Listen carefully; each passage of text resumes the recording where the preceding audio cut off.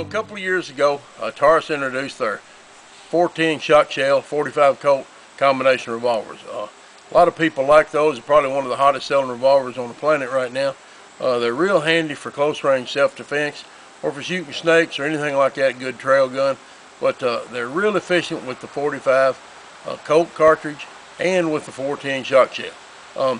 Anyway, now they've got this, it's the carbine version of it, or shotgun, whichever you want to call it. It's kind of confusing, but when we run the numbers on it to buy it the other day, ATF didn't know what to call it. But anyway, we got it worked out. We got the gun here.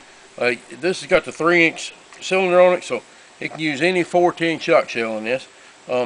It's got little shields here to keep you from burning your arm, like a lot of used to be a problem with some revolving carbines. But anyway, it's a lot more accurate than I ever thought it'd be. I was really surprised at the accuracy of this thing with 45 Colt. I was expecting 4 or 5-inch groups at 25 yards. It'll cluster them all into an inch all day. Anyway, it's got a good high comb stock on it, nice recoil pad, holds 5 shots.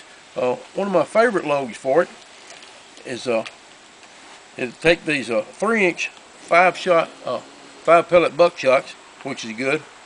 But this PDX-1 that Winchester come out with, it's got 3 flattened discs and 12 BB pellets in it. Real efficient, dandy little cartridge for self-defense. Anyway, I've been waiting on this circuit jugs to come out for a while, and we're going to shoot it a little bit, just play with it today and demonstrate the power, low recoil, and how handy this thing is. We're going to shoot this with some of this PDX-1 ammo. Like I said, it's got 12 BBs and 3 flattened discs in it. We're going to shoot the target with that at typical across the room distance, like about 21 feet, size of most bedrooms or down the hall or whatever. Show what it'll do, the pattern size at that range. Another thing I want to talk about is these blast shields on here. I've been shooting this thing with no sleeves on my arms or anything, just to make sure. I felt nothing. It throws out no gas, no powder residue or anything on the shooter's arm. So they've really designed that well to protect the shooter while he's shooting.